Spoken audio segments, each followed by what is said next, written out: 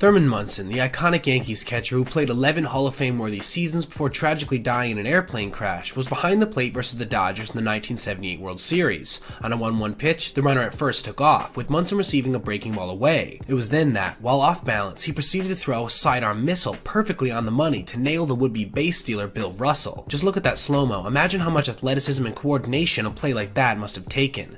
R.I.P. Thurman, may you and your immense talent never be forgotten.